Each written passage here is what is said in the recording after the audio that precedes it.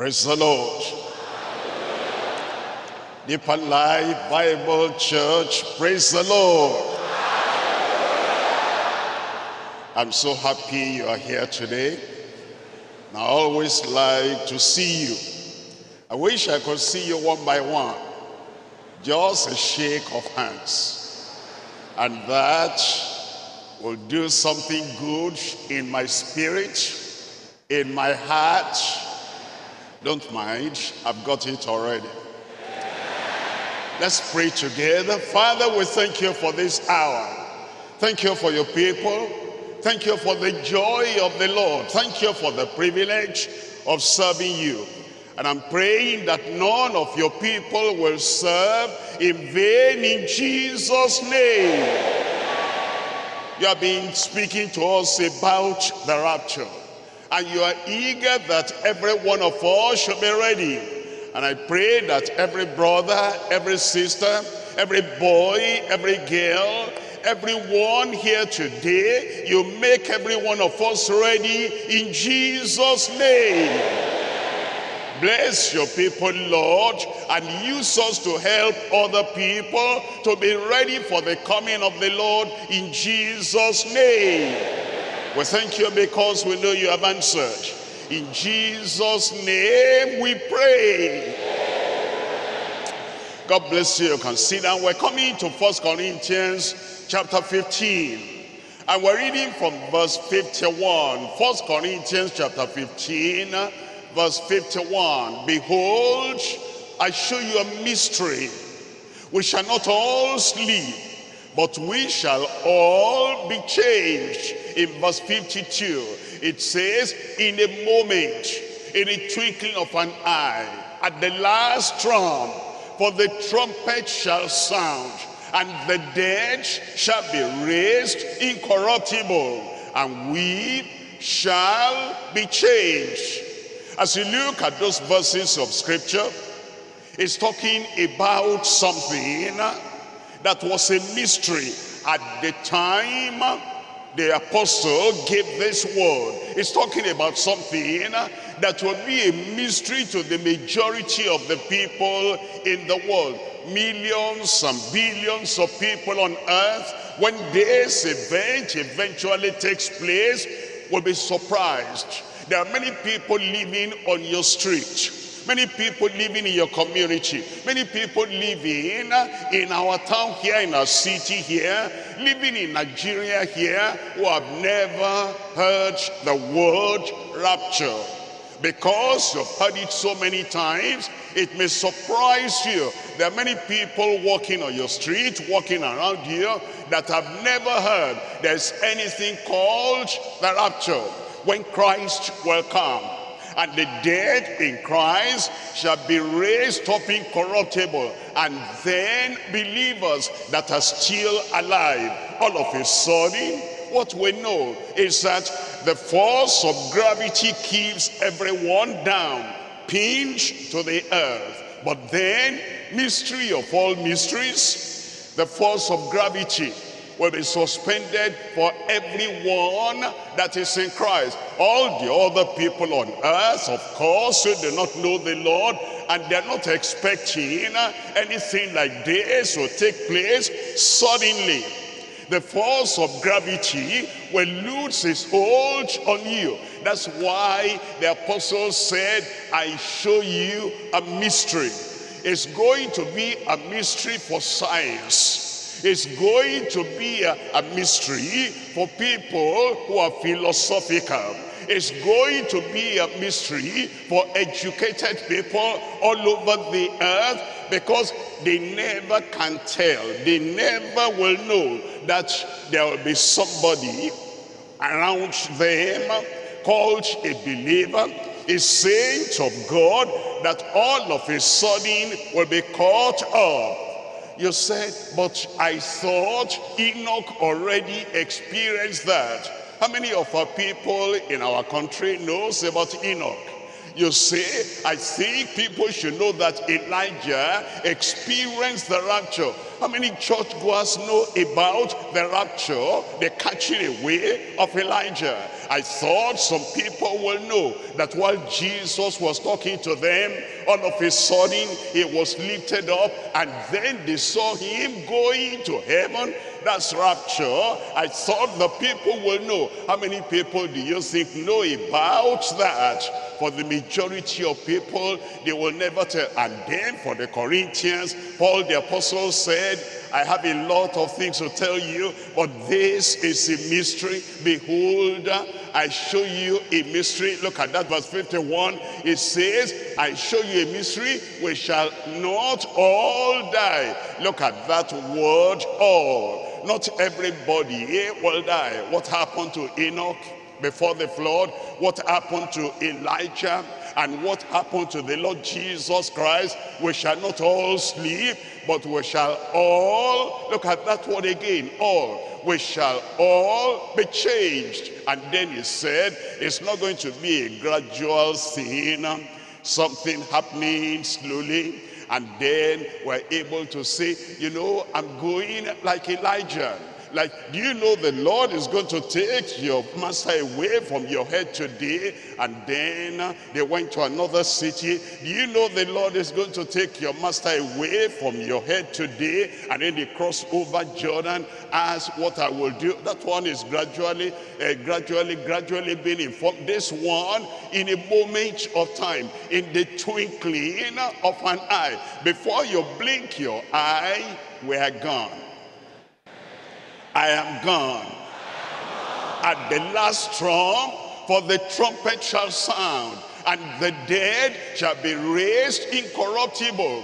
And then we, how many people? Are you there?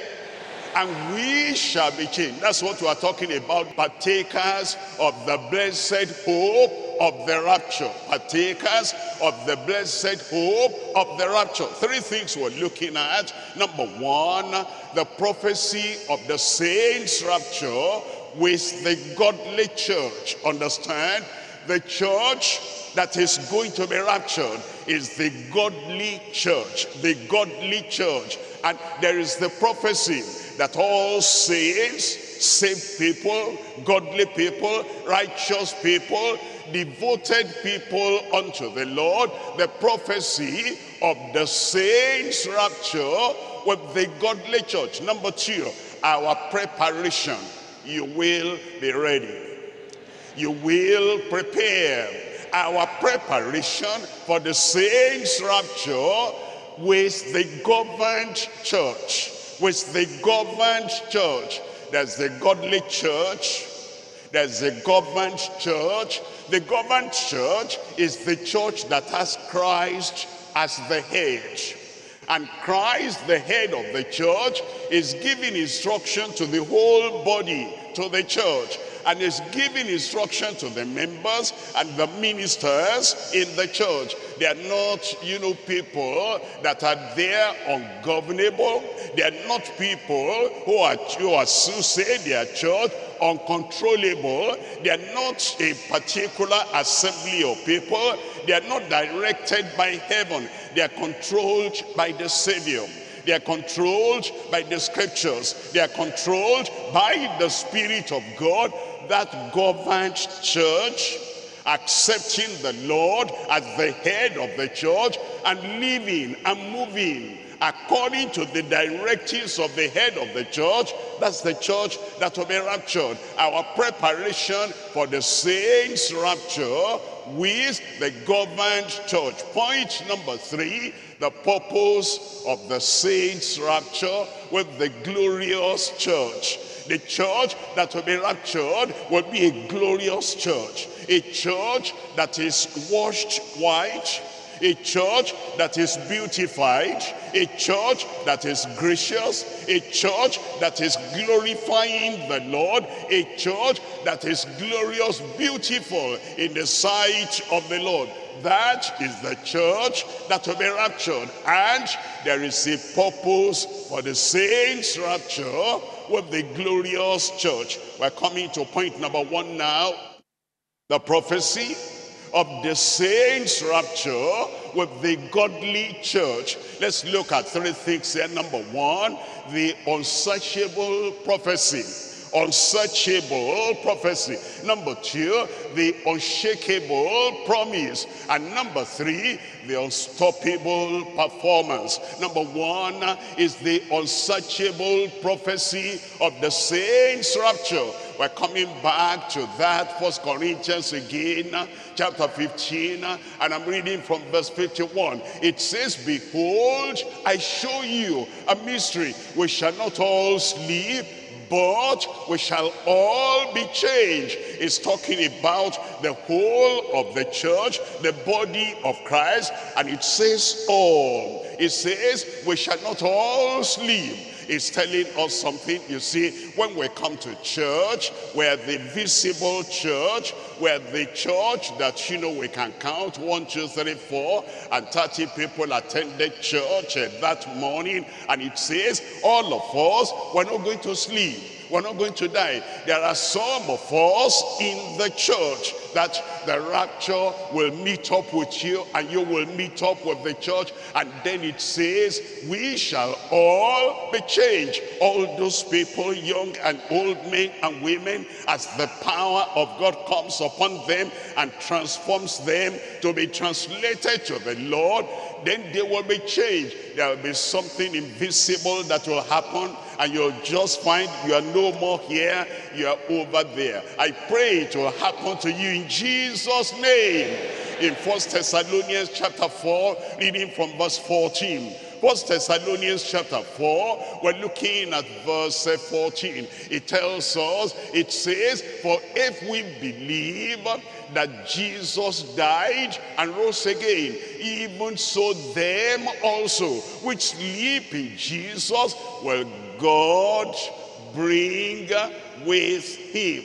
This is the work of God. This is the performance of God. This is what God himself is going to do. Even so them also which sleep in Jesus will God bring with him. It's talking about the resurrection of those who have died in Christ.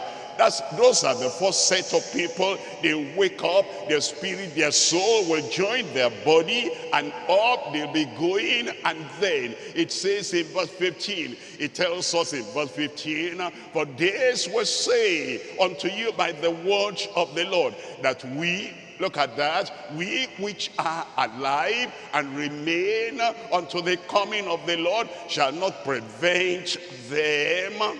That's what prevention original means. Shall not precede them, shall not come before them, shall not hinder them that are asleep. And then in verse 16, for the Lord himself shall descend from heaven. The Lord himself shall descend from heaven with a shout, and with the voice of the archangel, and with the trump of God, and the dead in Christ shall rise first. Now in verse 17, it says then, that what then means after the dead in Christ, after the rise up, then we which are alive and remain, we which are alive and remain towards there, we are alive. Alive spiritually, alive in the experience of the grace of God, alive in our salvation, alive in our link and connection with the Lord. And then it says, we which are alive and remain, two things, not either or, but both and, which means you are alive and you also remain. There are some people that take backsliding like a game. They are in today. Before you know them again, they are out. There are people that take going and coming, being inside and outside.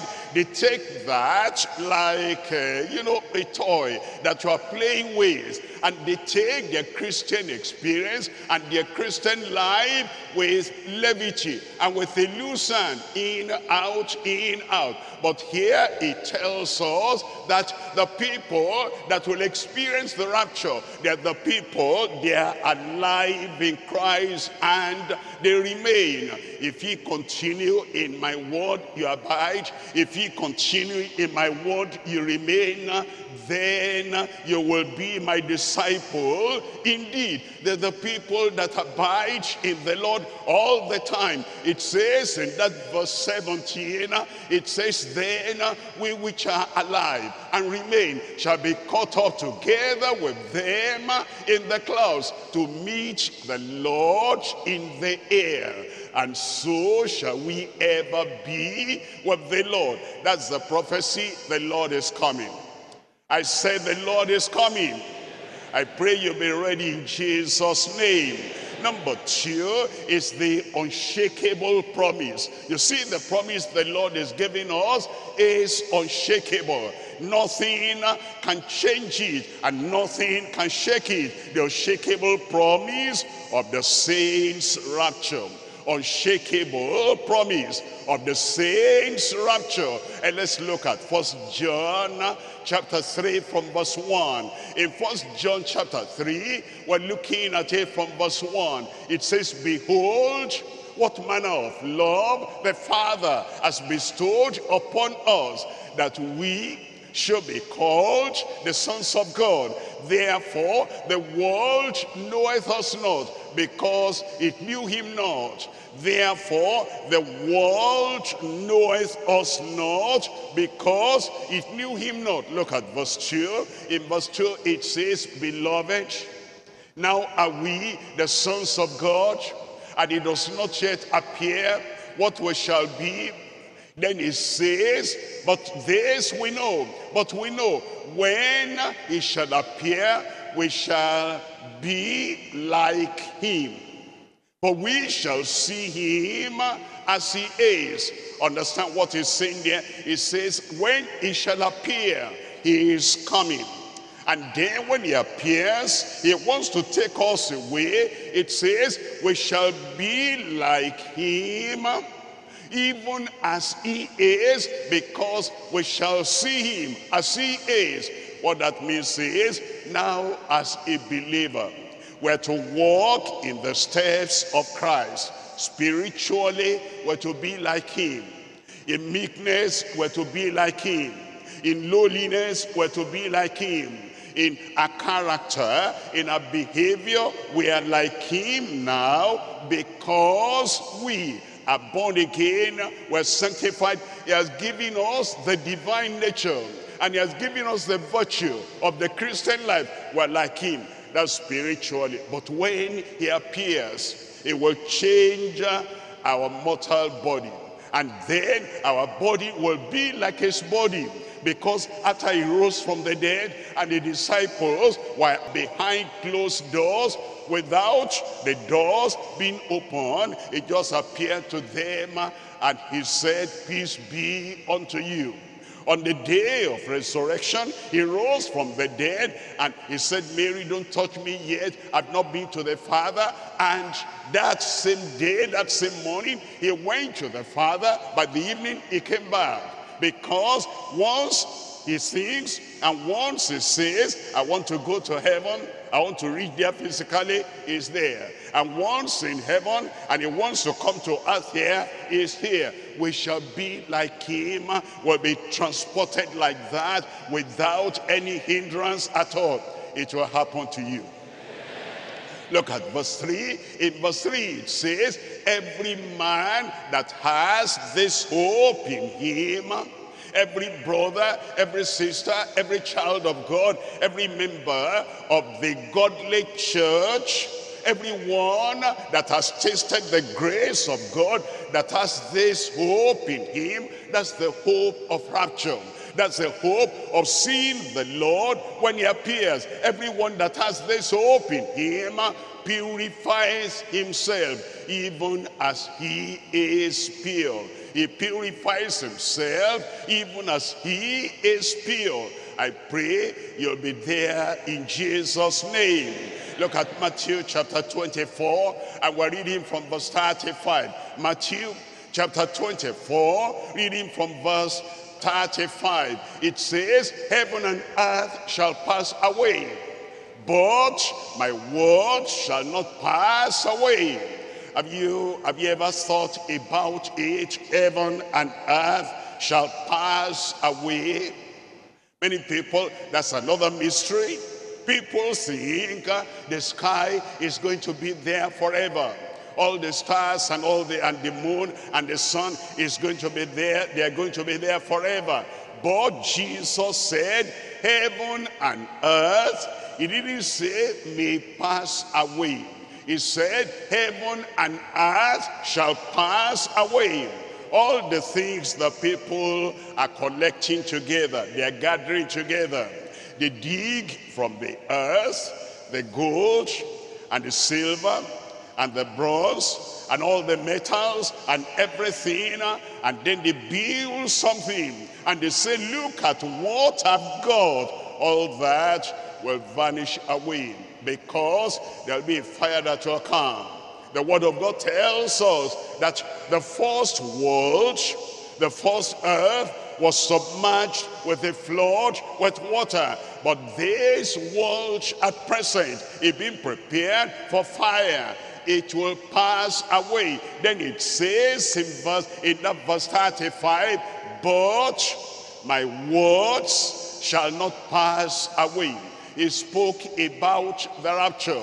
He said, in my Father's house are many mansions. If it were not so, I would have told you. I go to prepare a place for you. And if I go and prepare a place for you, I will come again. That's the rapture, and receive you unto myself. That's what happens at the time of the rapture. He says, my words, the promise I gave, that I will come at the time of the rapture, my word shall not pass away. Then look at verse 36. Jesus said, but of that day and hour knoweth no man, no, not the angels of heaven, but my Father only. You can tell. Paul, the apostle, is been to the third heaven.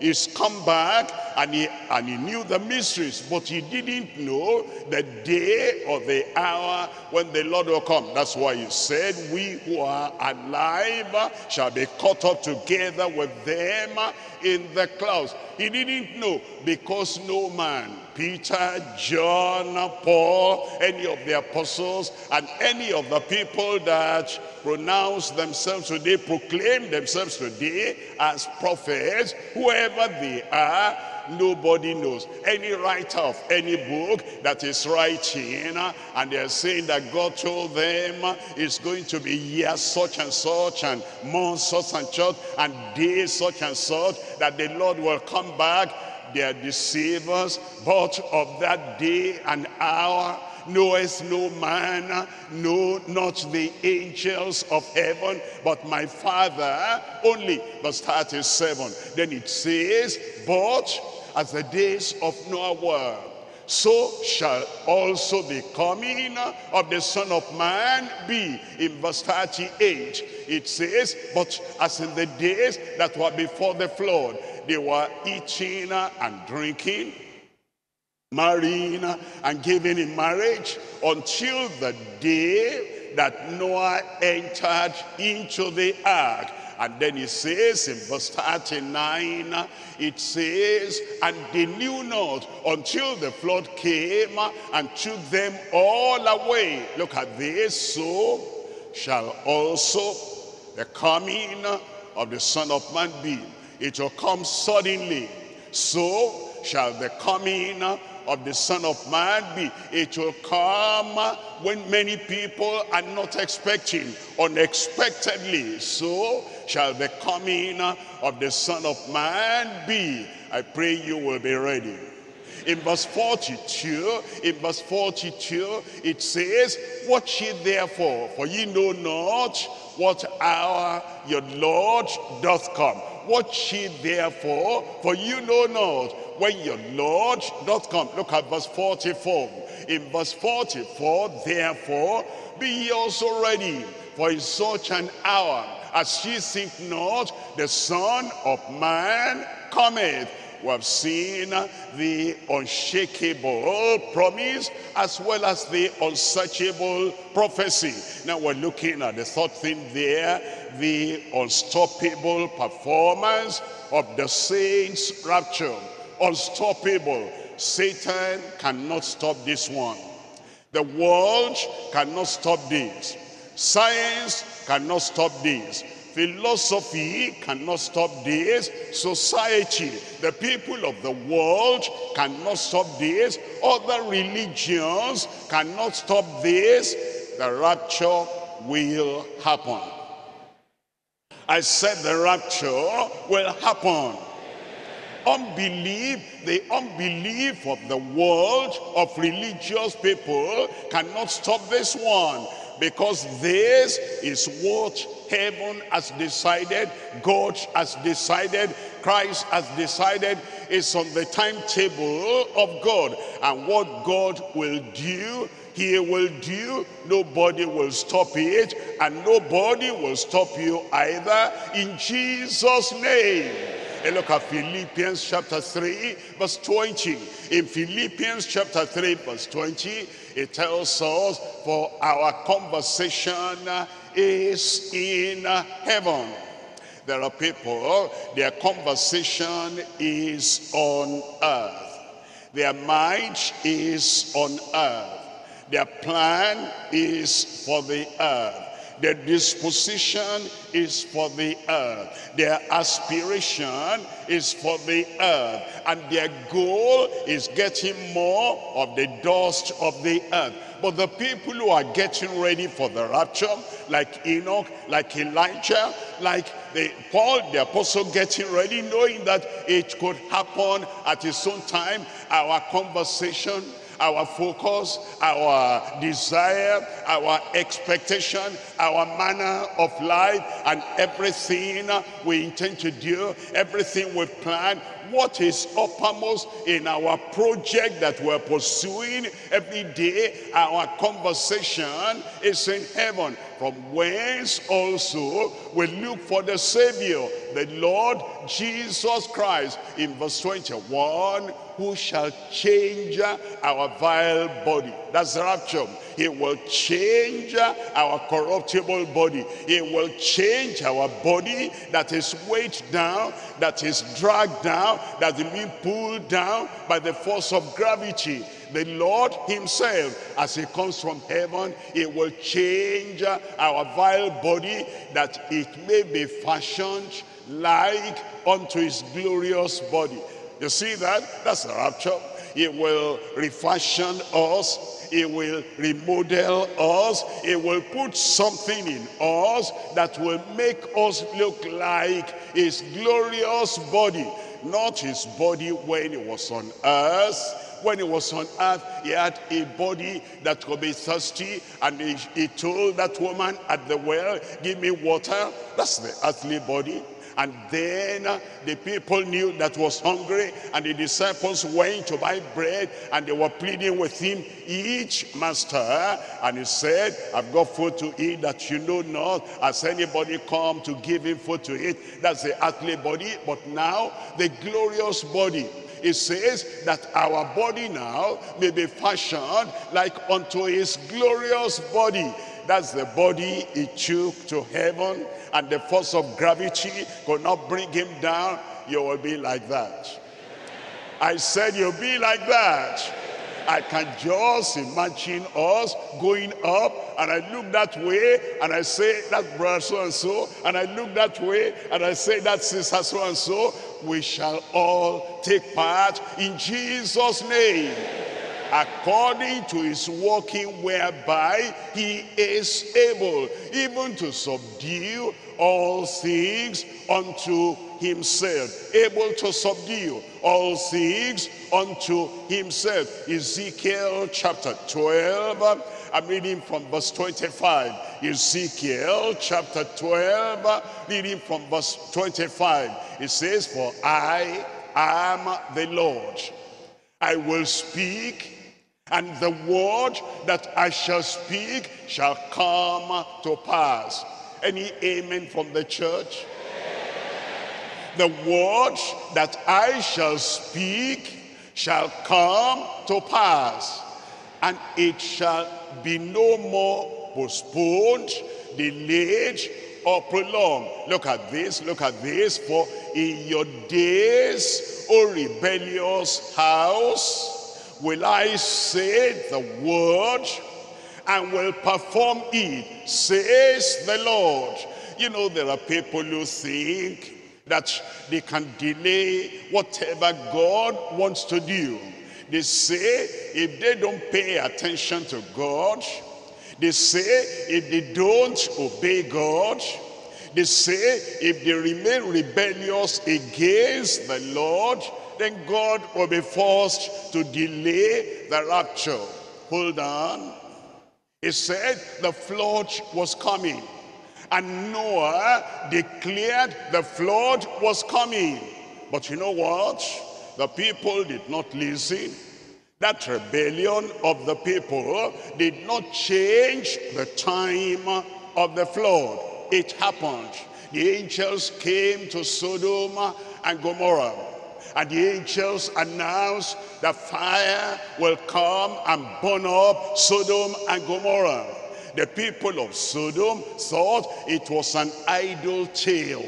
They thought it was all deception, and they were still continuing in their violence. That rebellion, that continuation in their violence did not stop what God wanted to do. The Lord is saying, I'm speaking the word in your own days that the rapture is going to take place. And he says, in your days I will do this. O rebellious house, I will say the word and will perform it, says the Lord God. Is the unstoppable performance of the saints' rapture. Look at verse 28. In verse 28, therefore, say unto them, thus says the Lord God, there shall none of my words be prolonged anymore.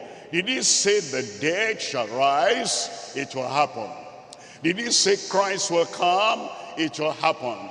Did he say the rapture is going to take place? It will happen. Because there shall none of my words be prolonged anymore.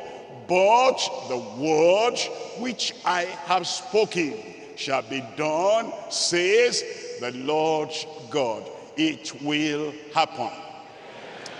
And when it happens, you'll be a partaker in Jesus' name. What do we do? How do we get prepared so that you will not miss that day? Point number 2 now. Our preparation for the saints' rapture with the governed church. The governed church. What does that mean? I told you already. The church that accepts that Christ is the head. Not only in word, but in reality. Look at Ephesians chapter 5. Ephesians chapter 5, I'm reading from verse 23. Ephesians chapter 5, verse 23. For the husband is the head of the wife, even as Christ is the head of the church, and he is the Savior of the body. Christ is the head of the church, and he is the Savior of the body. You understand that? The head is the Savior of the body. The head gives instruction to the hand when you are thirsty, that you should go for a glass of water. The head gives that instruction, and the hand takes that glass of water and drinks. And then you are hungry. The head gives instruction to the hands and to the feet. Walk, move, get up, and go to the place where the food is, and the legs and the feet and the hands, they obey that, and you feed yourself. The head is the savior of the body. You're walking and you see a vehicle coming, and the head gives instruction, stop, don't move again. And you obey the instruction of the head. The head is the savior of the body, prevents danger and prevents death. Christ is the head of the church. And Christ gives instruction to all the members of the body of the church, and preserves the church and prevents the church from danger and from spiritual death and from degradation and defilement and pollution. Christ is the head of the church, and Christ is the savior of the body. And as the body is governed by Christ, it's that government of Christ in the church, on the church, that preserves the church for the time of his coming. Look at verse 24. In verse 24, therefore, as the church is subject unto Christ, so let wives be to their own husbands in everything. The church and the membership of the church must be subject to Christ in everything. That's how we say the church is a governed church, a governable church, a church that is under the directives and the control and the doctrine of Christ. Now, what preparation do we make as members of the governed church to be ready for the time of the rapture? Number one, abiding faith with purity of heart. Abiding faith with purity of heart. Number two, abounding love from a purified heart. Abounding love from a purified heart. Number three, assuring hope of a patient, persevering heart. Faith, love, and hope. Number one is abiding faith with purity of heart. We're looking at Hebrews chapter 11, verse 5. Hebrews chapter 11, verse 5. By faith, Enoch was translated that he should not see death, and he was not found because God had translated him. For before his translation, he had this testimony that he pleased God. Before his translation, before his rapture, he had this testimony that he pleased God.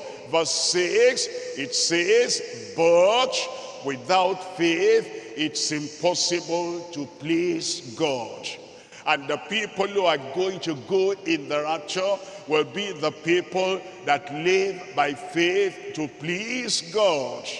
You have faith, you get salvation. You have faith, you get sanctified. You have grace, you get the grace of God. You have grace, you have the righteousness by faith. You have faith, you walk by faith. And it is that faith that encompasses your life. It is that faith that saturates your life. It is that faith that moderates your life. It is that faith that is the foundation of everything you do in your life. That's what gets you ready for the rapture, because without faith, it's impossible to please him. For he that cometh to God must believe that he is, and that he is a rewarder of them that diligently seek him. We're looking at Acts chapter 15, verse 9.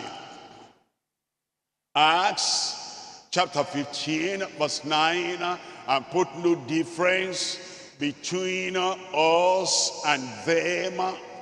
What's that?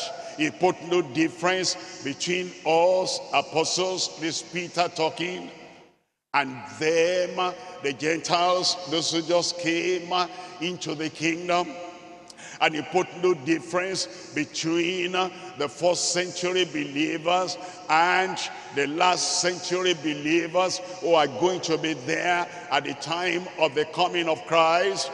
The same salvation that those early people had is the same salvation that we have today. He put no difference. The same sanctification that those early believers had, and they had the holiness without which no man shall save the Lord. The same kind of sanctification we have today. The same commitment, the same consecration, the same absolute surrender unto the Lord, giving the Lord all their heart.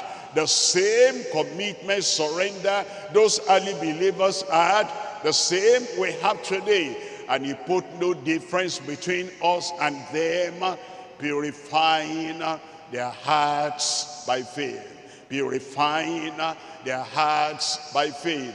That's the great work of faith in everyone's life. What's the result of that? Galatians chapter 2, reading from verse 20.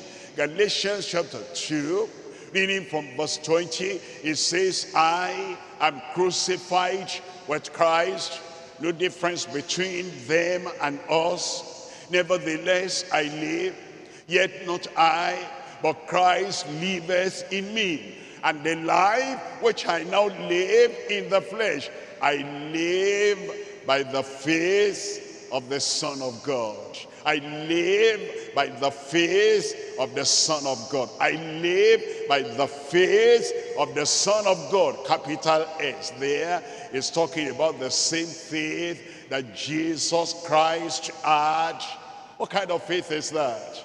Jesus believed that everything his heavenly Father said is true and is abiding, and nothing can contradict it, and scripture cannot be broken.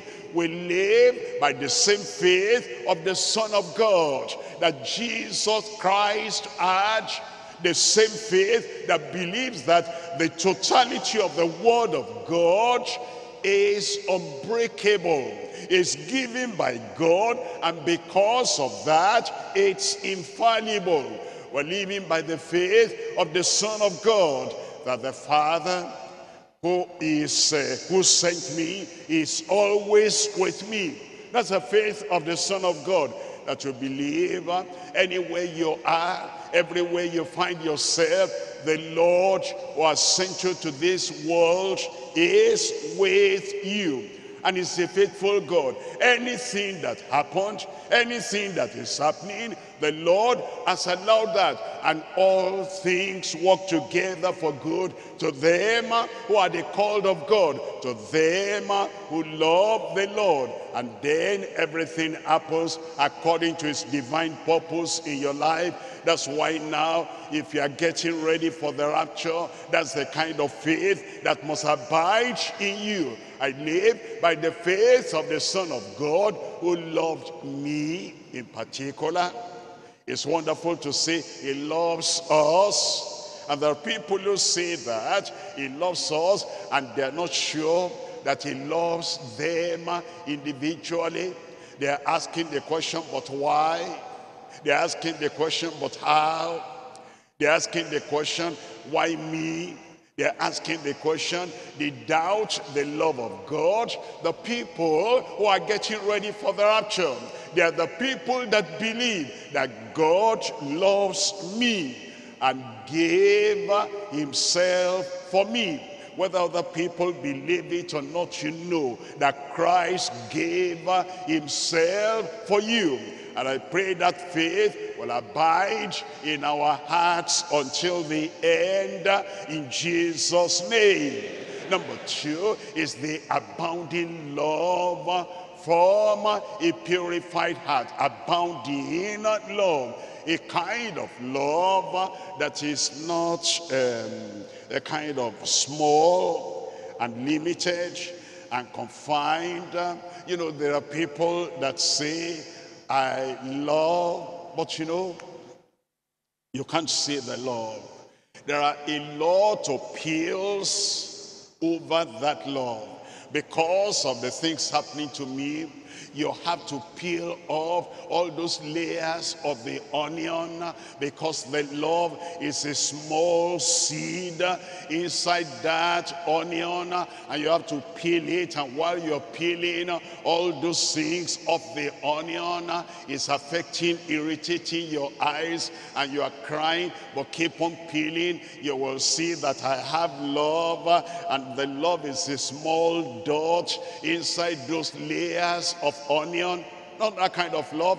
The love that is excited, exuberant, and the love that is full, and the love that is abounding in, and the love that is flowing. You love the Lord with all your heart, all your soul, and all your mind, and you love your brother, you love your sister as Christ has loved you, and you love your neighbor as yourself. That's the kind of love you love. And there's no complaint in love. There's no murmuring in love. There is no fear in love. There is nothing negative in love. You just love. Somebody does something, that's a mistake. He didn't mean to do that. He's wiser than that. You are able to put a better construction, a good construction on whatever anybody does. You are not negative, and you are not criticizing, and you are not murmuring. You have love, a kind of love that will not, nothing will push you back. You know, he said that about me, he's done that to me, and because of that, my love is shy, and my love has gone inside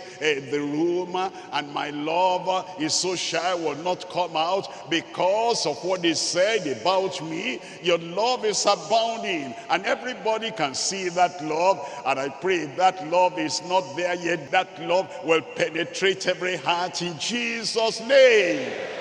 Give me a church, deeper life, amen. I want you to look at 1 Peter chapter 1. 1 Peter chapter 1, and we're looking at verse 22. 1 Peter chapter 1, we're looking at verse 22. Seeing ye have purified your souls in obeying the truth through the Spirit unto unfeigned love, unhypocritical love, unpretending love, unto unfeigned love of the brethren. See that ye love one another with a pure heart. Tell me the final one there. Fervently. That will be your love in Jesus' name. Running over, your love will run over. Reaching everywhere and touching everywhere and turning darkness to light. Your love will turn darkness in every life, will turn that to a light in Jesus' name. Your love will lift up somebody, will encourage somebody, will make somebody move forward, will make somebody wanting to live, and they will live excited life and profitable life, purposeful life through your love in Jesus' name. That's the kind of love that we're talking about, that the Lord is talking about. You wake up in the day and you live in the day. You've done this, you've done this, you've done that. I've not expressed love to anybody today. I've not shared love with anybody today. I've not imparted love to anybody today. I've not encouraged anybody today. I've not lifted up somebody today. I have not given money to anybody today. I've not fed anybody today. I've not given a cup of cold water to somebody today. I'm looking for somebody. I must be a blessing to somebody today, and you are active about that, and you are proactive in every situation. That's the kind of love the Lord is expecting, that we will have this abounding love. You will have it in Jesus' name. We come to number 3 there, and number 3 is the assuring hope of a patient, persevering heart. Assuring hope of a patient, persevering heart. We're looking at Titus chapter 2, and I'm reading from verse 13. Titus chapter 2, we're reading from verse 13. Looking for that blessed hope. Looking for that blessed hope. You see, there are people, they come to church, and whatever they hear in the church, they drop on the seat while they're leaving, and they go out. And after the service, their life is exactly like they were living before they came to the service. The same hopelessness, the same helplessness, the same despair, the same despondency, and the same complaint, and the same sorrow, and the same kind of degradation, degenerate behavior. They still go to process and to live after the service.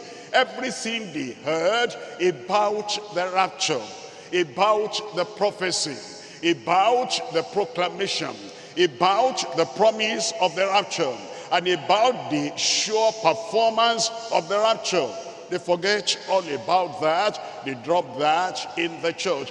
They are not looking for that blessed hope. But you see, the people who are going to be raptured because they are rapturable, they're people that are looking. They're looking for that blessed hope. They still have that subject in their heart, in their mind, and it influences all their action. It influences everything they say, everything they do, because they say, he may come today. Glad day, glad day. I may see my Lord today. Glad day, glad day. And then because of that, because of what they're looking at and what they're looking for, everything in their lives is with the bright hope. I pray you'll be like that. I said, I pray you'll be like that. Looking for that blessed hope and the glorious appearing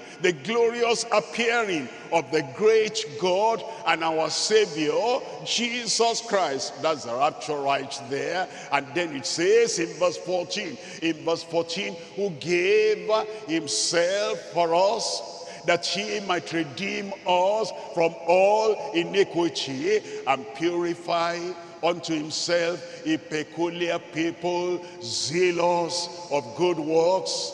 They're not zealous of bad works. They're not zealous of evil works. They're not zealous of destructive works. They're not zealous of scattering works.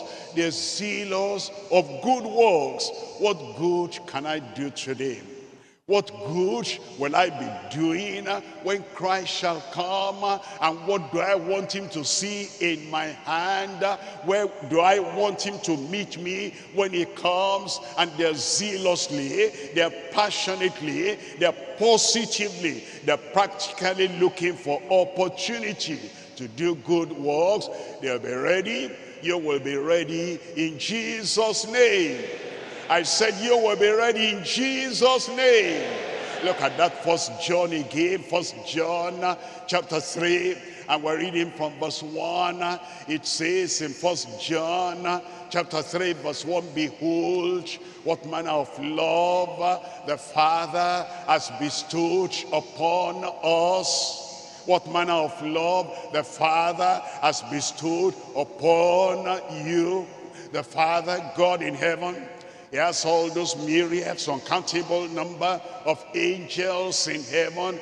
And he says all the same, although I'm in the fellowship, I'm in the midst of the elders, I'm in the midst of the angels, I'm in the midst of those living creatures, and they are crying, holy, holy, holy, unto God Almighty day and night, and they rest not day nor night, and they are worshiping me. I still want so and so.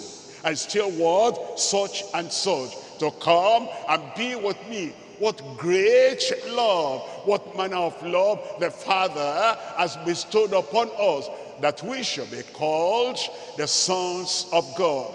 Therefore, the world knoweth us not, because it knew him not. Look at verse 2 once again.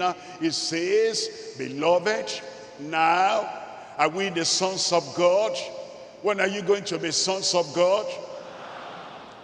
Those who delay, saying, I will repent, but not yet. I don't want to do that now. I'm still thinking about this, and about this, and about that. I will come, I will come. I will give myself to the Lord. You'll be surprised. I'll be a son of God. I'll be a daughter of God. I will run faster than all those people who are there. But not now, not now. I'm still considering this and waiting for this and waiting for this and waiting for that. Before you are ready, God is not going to work according to your timetable. I'll get saved later. I'll be restored later. I'll be sanctified later. I'm bitter now. I can't forgive that person. I have to revenge. I have to retaliate. When I finish what I want to deal with them, when I deal with them, after dealing with them, then when I cool down, and when my mind is now settled, I will come, I will be a child of God, a son, a daughter of God. You think God is going to abandon his own timetable and delay the rapture for you and walk according to your timetable? What do you think? So and so says it's not ready yet. Such and such said it's not ready yet. 1,000 people, they have different timetables and they're working according to their timetable. How many timetables will God walk with? He walks with only one timetable, and that is the timetable of heaven. He is coming, and at the appointed time, Christ will come. You tear away your own timetable. I tear off my own timetable. Throw that in the dustbin. Better still, throw that into the fire. And then I say, Lord, I'm looking, I'm waiting only for the timetable of God. It says, now are we the sons of God, and it does not yet appear what we shall be. But we know that when it shall appear, we shall be like him. Somebody there, I shall be like him. Somebody there, I will be like him. For I will see him as he is. You'll be ready in Jesus' name. Nothing will take your name out of the people that are ready, waiting for the Lord in Jesus' name. We come to point number 3 now, and that is the purpose of the saints' rapture of the glorious church. Understand? Godly church, governed church, glorious church. You see, there are many kinds of churches, and there are nominal churches. There are even political churches. There are earthly churches. There are historic churches. There are liturgical churches. There are other kinds of churches. They don't even believe the Bible, but they are church. But the Lord is not coming for all the general churches that are there. He's coming for the glorious church. Look at it, Ephesians chapter 5. In Ephesians chapter 5, I'm looking at verse 25. It says in Ephesians chapter 5, verse 25, talking about the kind of church is coming for. Husbands, love your wives, even as Christ loved the church and gave himself for it. In verse 26, it says that he might sanctify and cleanse it with the washing of water by the word. With the washing of water by the word. You understand? The word of God acts like water. And every time you come, it has to scrub you and cleanse you and wash you. There are people that don't understand that when they come to a glorious church, and when they come to a God-honoring church, a God-glorifying church, a Bible-believing church, they say, but I don't understand. Why is it that every time we come, they will speak the word, and the word will scrub me, and the word will point out something, and the word will point out a stain, a spot to be cleansed away? Because that's the ministry of the word, is to give us the washing of water by the word. What's the purpose for that? Look at verse 27. In verse 27, that he might present it to himself a glorious church. That's the kind of church that will be presented to the Lord at the time of the rapture. That he might present it to himself a glorious church, not having spot or wrinkle or any such thing, but that it should be holy and without blemish. That's the rapturable church. And what's the purpose? Why will Christ come at the time of the rapture? And the dead in Christ shall be raised incorruptible, and they which are alive will be caught up together with them to always be with the Lord. Three things. Number one, to remove his sanctified bride from the earth. To remove his sanctified bride from the earth. Number two is to receive and take a separated bride to heaven. He wants to receive them and take them to heaven. Number three, to reward the steadfast bride for turning many to righteousness. Is to remove, is to receive, is to reward the saints of God, the bride of Christ, and is to reward them for turning many unto righteousness. Look at this. Number one, to remove his sanctified bride from the earth. Look at Luke chapter 21. In Luke chapter 21, reading from verse 34.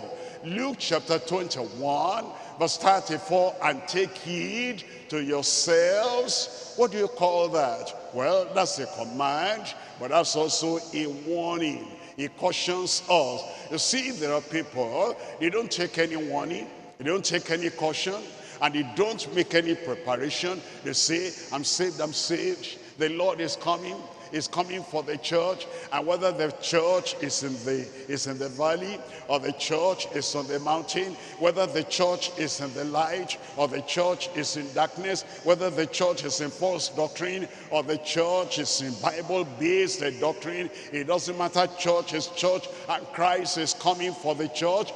Christ said no. These are the very words of Christ. Christ said, take heed to yourselves, lest at any time your hearts be overcharged with surfeiting and drunkenness and the cares of this life, so that they come, the day will come. Whether we're ready or not, the day will come. At the time of the flood, only 8 people were ready, and the day eventually came, and the flood came. The day will come. It says, but you are to watch, and you are to take care, and you are to take heed, so that day will not come upon you unawares. In verse 35, it says, for as a snare shall it come on all them that dwell on the face of the whole earth, of the whole earth, of the whole earth. There are some people that say that, the rapture, when it takes place, it will take place in those major cities that are well known. It will take place everywhere. The people who are in the air, in the plane, when the rapture comes, it will affect them. Those who are on the road in their cars, when the rapture comes, it will affect them. Those who are on the sea, it will affect them. Those who are in their homes, in their houses, it will affect them. Those who are working at the mill, at the factory, it will affect them. All over the earth, in the village, in the town, in the city, that day will come upon many people, and it will take them on earth, all those who are dwelling, living on the face of the whole earth, in every country. And then it says in verse 36, here is what it's saying: watch ye therefore, and pray always, that ye may be accounted worthy to escape all these things that shall come to pass. To escape all these things. What are those things? To escape the great tribulation. When a war is going to come out against a particular country, the people or the nation that is waging war with that country will evacuate their people.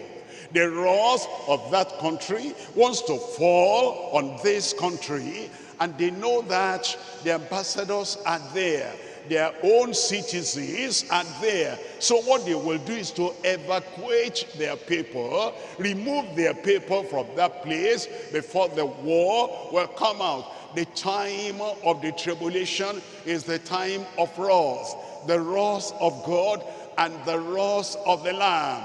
And that wrath of the Lamb is going to fall upon the earth. And the Lamb has a bride, the church.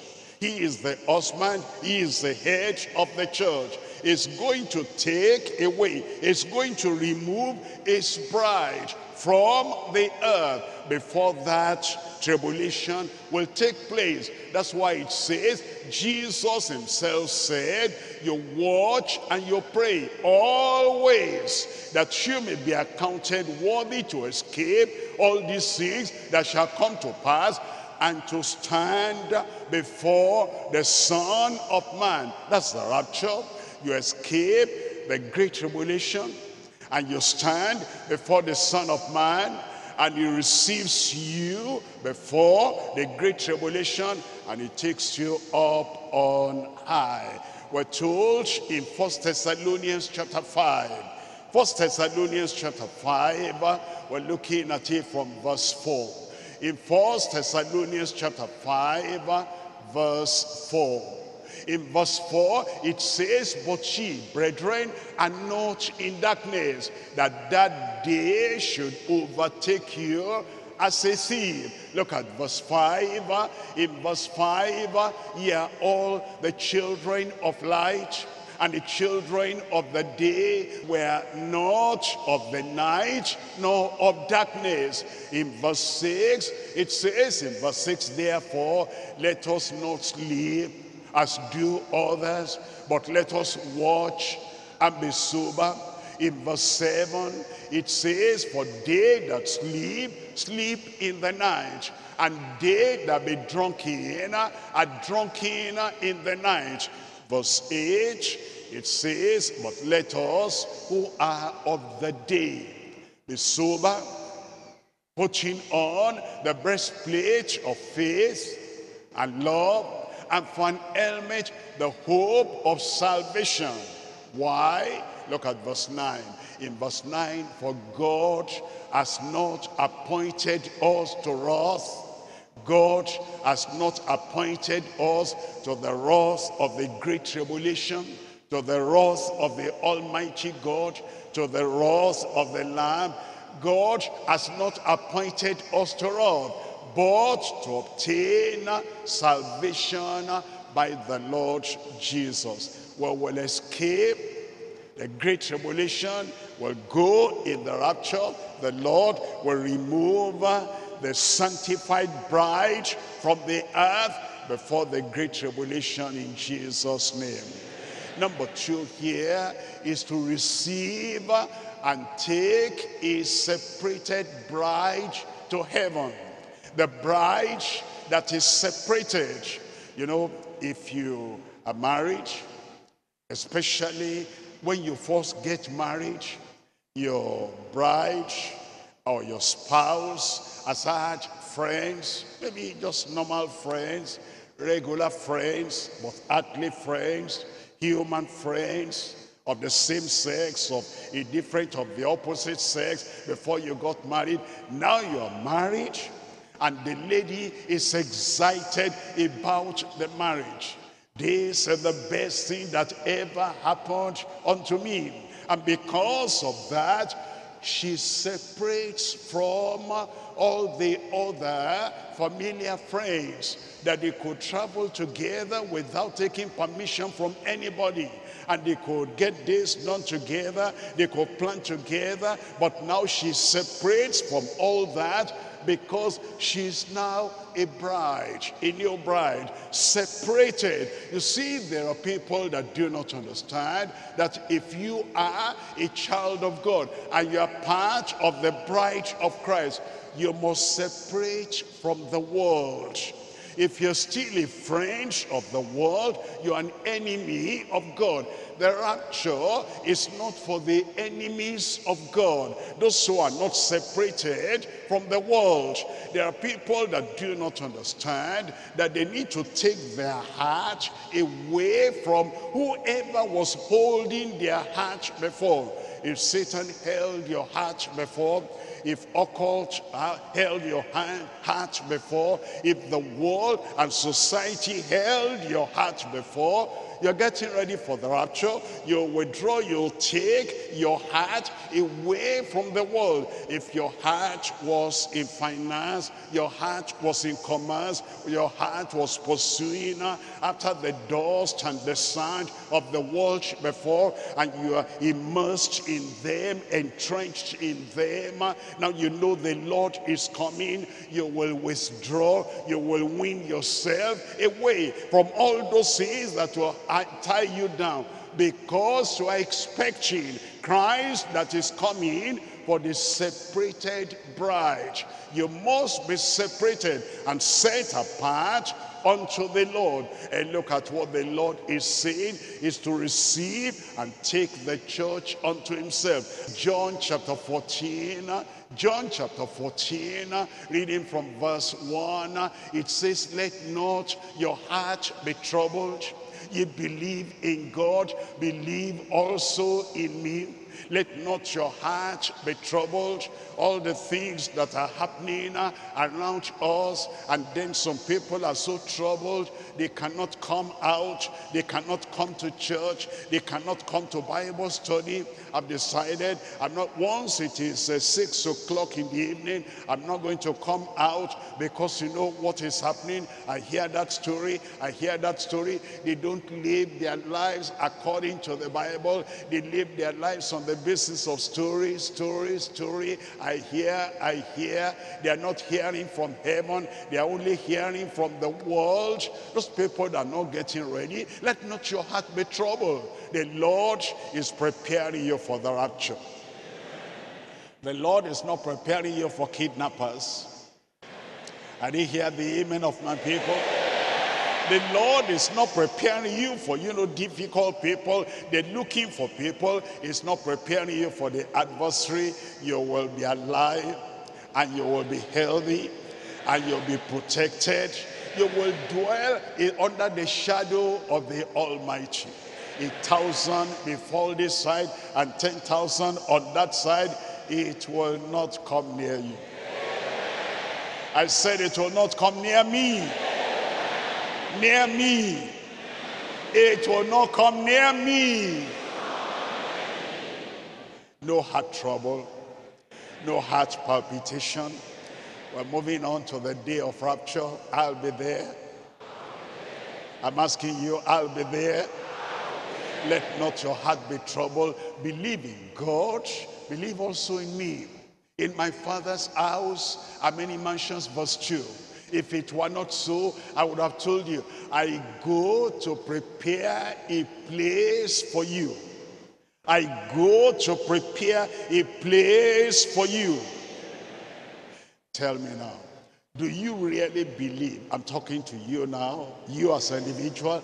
Do you really believe Christ has gone to prepare a place for you? Somebody is building a house for you.